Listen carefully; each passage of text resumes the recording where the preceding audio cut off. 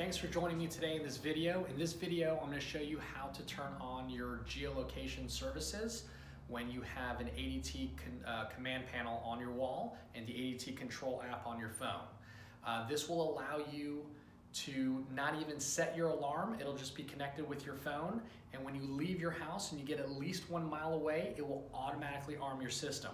So you don't even have to pull out your phone and arm it yourself. It just does it for you. You even have the ability to actually have it disarm when you're a mile out from getting home.